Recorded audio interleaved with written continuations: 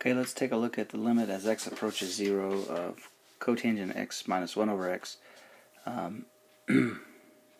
First of all, you can't take the limit of this as it appears, so we're going to go ahead and combine these two fractions and find a common denominator, which would be, well, first thing we're going to do is write cosine x over sine of x, and we're going to come up with that. So we end up with x cosine of x minus sine of x over x sine of x. And then we can apply L'Hopital's rule. So we're going to use the product rule and end up with this right there. So we end up with cosine of x plus a negative x sine of x minus cosine of x. And you'll notice that the cosine of x minus cosine of x on the numerator cancels out, and so you're left with this.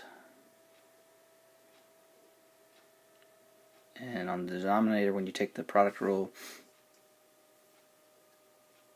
oh, we've already taken the product rule at the bottom. So the next step we're going to do is we're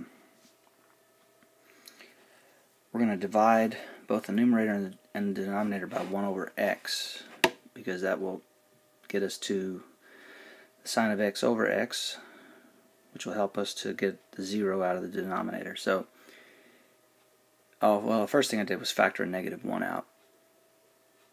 Okay, so we factor the negative 1 out, and here we're going to divide by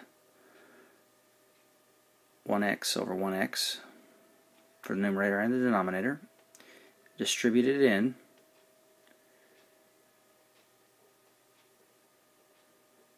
and notice on the numerator that the x and the x will cancel out, and you're just left with negative 1 times the sine of x on the top. And now we can apply the limit. But on the denominator, you'll notice that we have sine of x over x plus, and the x's cancel out on the second term in the denominator, and so you get cosine of x. And now we can just straight plug in the limit as x approaches 0. So you have sine of 0 on top times the negative 1. And then remember, the limit of sine of x over x equals 1.